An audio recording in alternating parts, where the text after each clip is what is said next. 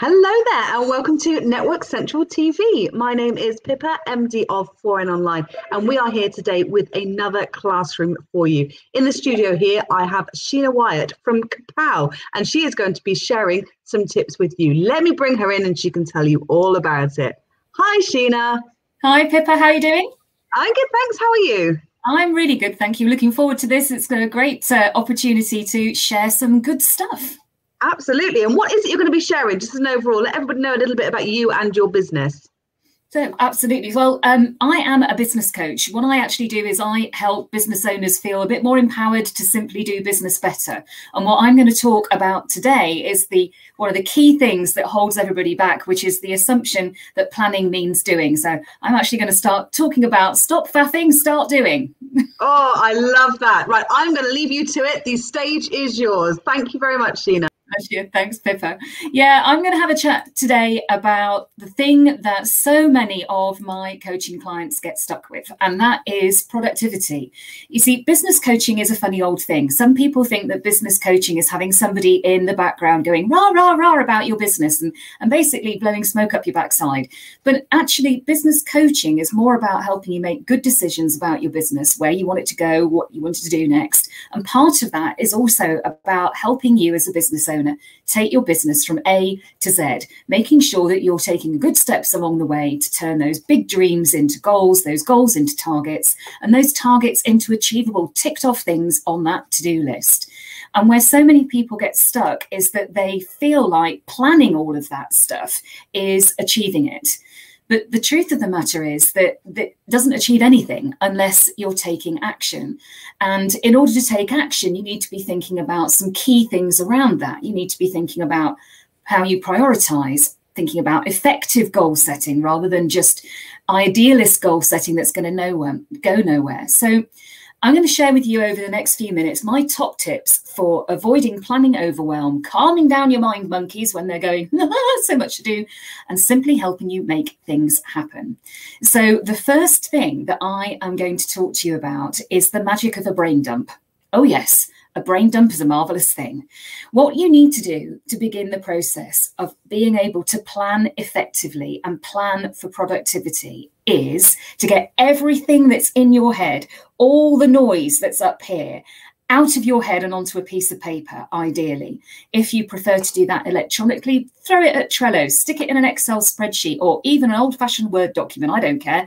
Just get it out of your head and onto a piece of paper or some other substance. Get it, all the stuff that's rolling around out of your head, just out there. Every single last thing. That's important. So don't sit there and think, I've just written I need to get the cat vaccinated. That's fine. If that's something that's rolling around in your head, get it all out there on a piece of paper. Whatever it is that you put it on, then put that away for a little bit. Yep. Get it all out your head and then put the contents of your head somewhere else and come back to it a little bit later. Coming back to it a little bit later stops your brain going into immediate overwhelm with all the stuff that you know you need to do that you haven't got time to do, don't think you've got time to do, don't know where to start.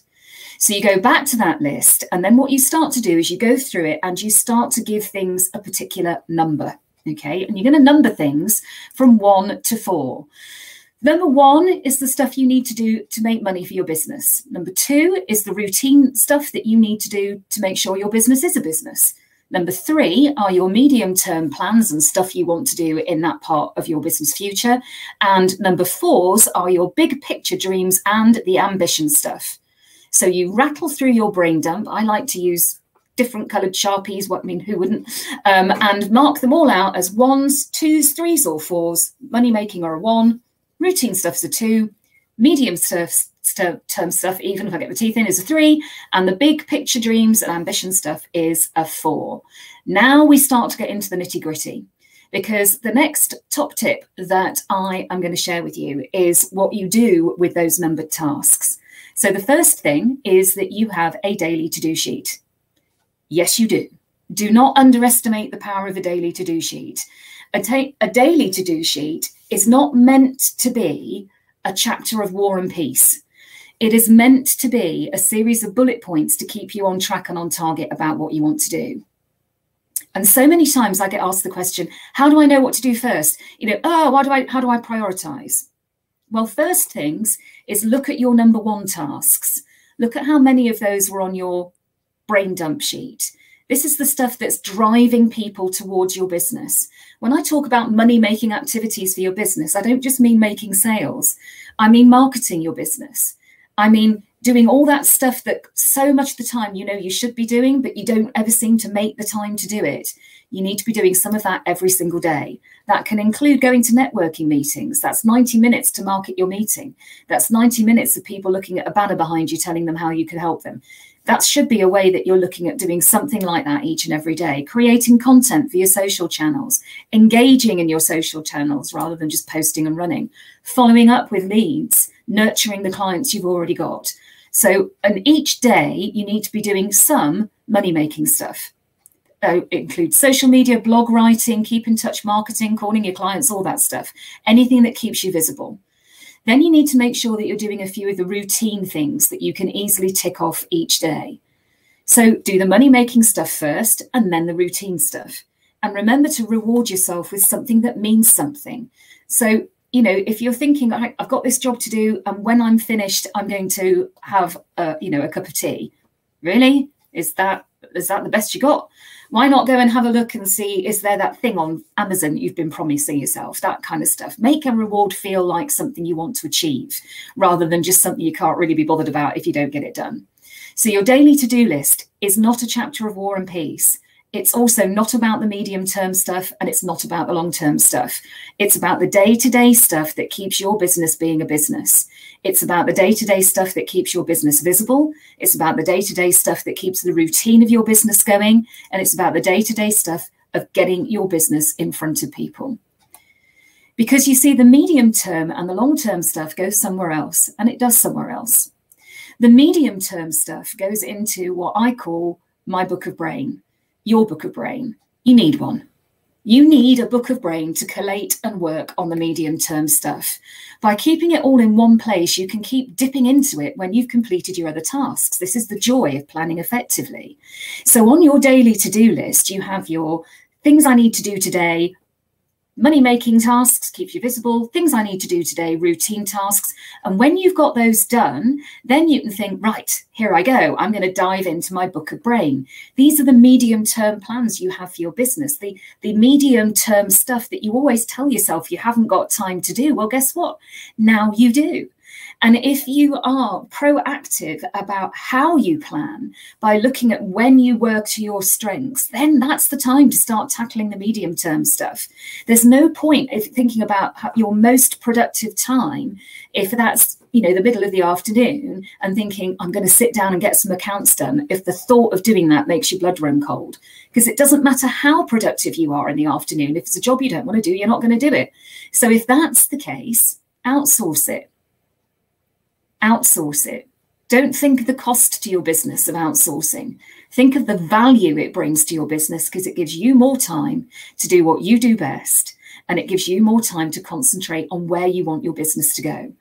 And by keeping all of those medium-term ideas in your book of brain, they are all in one place. And you know what else is brilliant about that?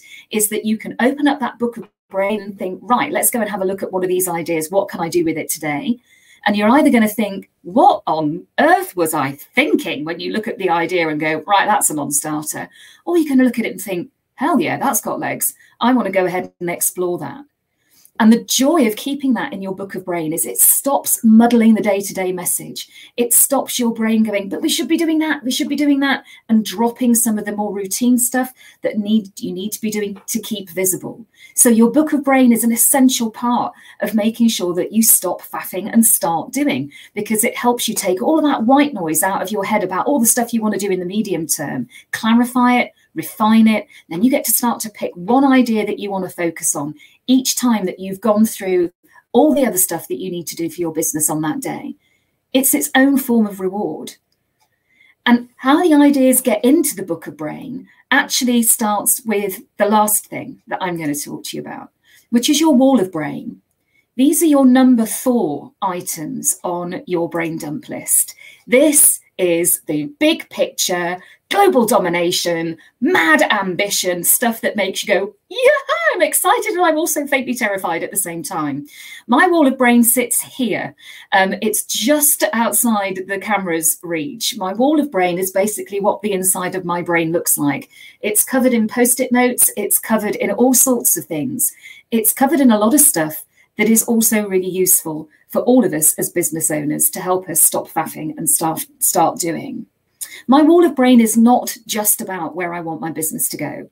It's not just about where I want KAPOW to be. It's not just about the services that I want to offer my clients. It's also an affirmation space, because let's face it, we all have days when we look at social media channels and everybody else is having a perfect day. We look at social media channels and everybody else's workshops are sold out. They're so busy, this, that, and the other, living a perfect life. Yawn, yawn, yawn. Every one of us has a day when we get up and we just think, I don't know if I can do this today. I don't know if I'm good enough today. I don't know if I can adult today. My wall of brain is not just about where I want to take my business. My wall of brain is also an affirmation space. On my wall of brain, I have a number of things, and I'm going to show you 2 of them that I need just to reach up and grab. My affirmation space is all about good stuff. It's about things that make me happy, and it's also about things that remind me of my skills, my strengths, and why I do what I do. So on my wall of brain, I have a few things that help me remember that. On my wall of brain normally, that I've pricked it up from here, is a magic word bracelet. Magic word bracelets made by a fellow 4M member, the lovely Lucy Wilkinson. She sent me this on the 10th anniversary of me being in remission from breast cancer. And it says, I am a superhero, because you know what? I damn well am. And I have that on my wall of brain, and I look at that every single day. And it reminds me that I am enough. I also, on my wall of brain, which I'm looking at, have photographs to remind me of happy times, and I have postcards from clients. I have thank you cards from clients. I have so much on that wall that on those days where I'm thinking, I don't know if I can do this today, I can pick that up and I can look at it and I think, yes, I can. Look at that testimonial. Look at that thing I did. So here's one of the things that I also normally have on my wall of brain, which I'm just going to try and get in shot. And that is a picture of me having just flown a Wessex helicopter. What you can't see, or really can't see, because it's a very blurry picture and my hand is shaking, is how far I had to roll the legs up on that flying suit. And that was taken on the first tour that I was an RAF wife. My husband was a Wessex pilot on 72 Squadron out in Northern Ireland. And I got to fly it for about 30 seconds, albeit, but I got to fly it. And that was amazing. I never thought I would get the opportunity to fly a helicopter. I mean, wow. So I have that on my wall of brain, because it's like, do you know what? You can do all this stuff, Sheena. You can do all this stuff. So if you want to stop faffing and start doing, first of all, get all the white noise out of your brain. Get it out onto whatever it is that floats your boat. A piece of paper, gotta love me a Post-it note and a Sharpie, or whether it's a Trello board or whatever, just get it out there. Go through it, don't overthink it. Score everything from a 1 to a 4. Money-making stuff is a 1, routine stuff is a 2, and if you have a whole bunch of number 2s that you don't like, that doesn't sound how I meant it to, outsource it. Don't think of the cost to your business, think of the value that it gives, because it gives you more time to do what you do best. Number 3 is your medium-term plans. Number 4 is your wall of brain. Your big ideas on the wall of brain. Those big ideas start to move into your book of brain. And your book of brain ideas start to move onto your daily task list. You take your big dreams, your goals, and your ambitions from your wall of brain. You take them into your book of brain and you start to refine them and review them. And then they start to become those things that you are doing to make your business visible, to keep you in front of your potential clients, to show them that you know your stuff, and to show them how you can help you. That wall of brain is also your affirmation space. It is that space where you can share the things in your life that make you happy, things that remind you of what you've achieved, testimonials from clients, photographs, postcards, anything that you can look at on the days that you feel unmotivated or discouraged to do anything about your business. And remember this key thing: you are enough. Wow, that was fantastic. Thank you so much, Sheena. You clearly know your stuff. And I love, do you know what I love? That you actually share your honesty as well, because we do all have days where we don't know that we're enough, and then we don't know that we can do it. And actually hearing that from somebody like you, who's obviously clearly very successful in business and what you do, is just really lovely for everybody watching this, actually, that, you know, even the professionals have days like that. And actually it's so important that we feel that. Thank you so much for sharing that with us, Sheena. Is there anywhere that people can find you? I imagine people will want to know how they can actually work with you. I know we've got your website there, but what kind of ways can people work with you? Well, indeed, the website's the best place to go, because the easiest way to find out how you can work with me is to book a free taster session. I offer that to everybody, 15 minutes for us to have a chat about how KAPOW coaching could help you and your business move forward. And the link to go ahead and book that is right there on my website. And you'll also find lots of little places to go and link with me on Facebook and also on Instagram. But the best place, head on over to my website, book a free taster session. Let's have a chat. Brilliant. Thank you so much. And just before we go, this is the networking channel. We must talk just a tiny bit about your networking journey. So you're a 4N member and you've been a member for gazillion years, haven't you? Yeah. Yes, gazillion. Yes. Yeah, absolutely. I think it's 11 or 12. I've lost count this year. But wow. Yeah, definitely 10 years plus. I've been a member for a very, very long time, done every single team role that there is. And some of them I think probably nobody thought of. Was a regional leader before we went into lockdown, looking after 26 face-to-face groups over 3,500 square miles. Which, when I say that out loud now, Pippa, sounds absolutely mental, doesn't it? It is a little bonkers, but then you do have to be slightly bonkers in the network. But no, you do a fantastic job there. And what is one top networking tip that you can share with us? Turn up. Oh, absolutely. Turn up. And I don't just mean physically turn up to the meeting, but when you're going to go to a meeting, be present in the meeting, particularly when they're online. So many people think you can't see that what's going on. And, you know, if you take a phone call, imagine how that looks to the rest of that Zoom room. You can't be bothered to pay attention. Why should I pay attention to you? So don't just turn up physically to the meetings, but be present. Amazing. Amazing. Thank you so much, Sheena, for joining us. I hope you've enjoyed this classroom today, and join us next Wednesday for the next classroom. Take care, guys. Let's do the wave.